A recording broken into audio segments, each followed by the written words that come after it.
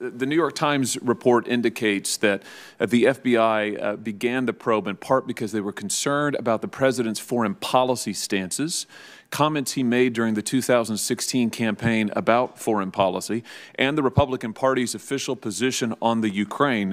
In your experience with the FBI, is it strange to have a counterintelligence investigation begun because members of that bureau disagree with the foreign policy stances of a candidate for president or a president of the United States? Yes.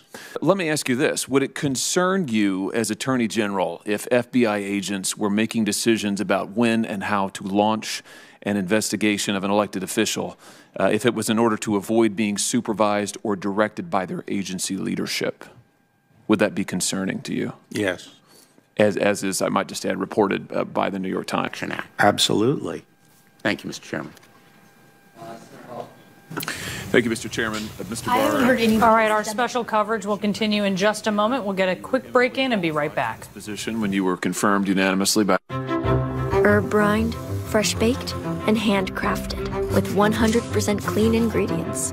Just a few good reasons to give in to your cravings. Now delivering. Panera, food as it should be. Which I also find to be stomach-turning, though perhaps for different reasons. The New York Times report indicates that the FBI began the probe in part because they were concerned about the president's foreign policy stances, comments he made during the 2016 campaign about foreign policy, and the Republican Party's official position on the Ukraine. In your experience with the FBI, is it strange to have a counterintelligence investigation begun because members of that bureau disagree with the foreign policy stances of a candidate for president or a president of the United States? Yes.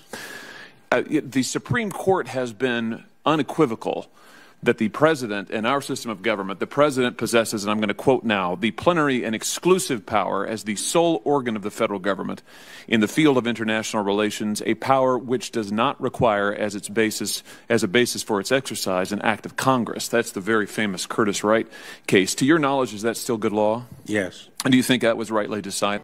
It's only a matter of time until your check engine light comes on, or worse yet, your car needs repair. That could mean a big surprise auto repair bill. Those repairs are more expensive than ever. A new engine can be over $5,000. A new transmission over $4,000. That's why it's so important you call CarShield today. CarShield is the #1 auto protection company in the...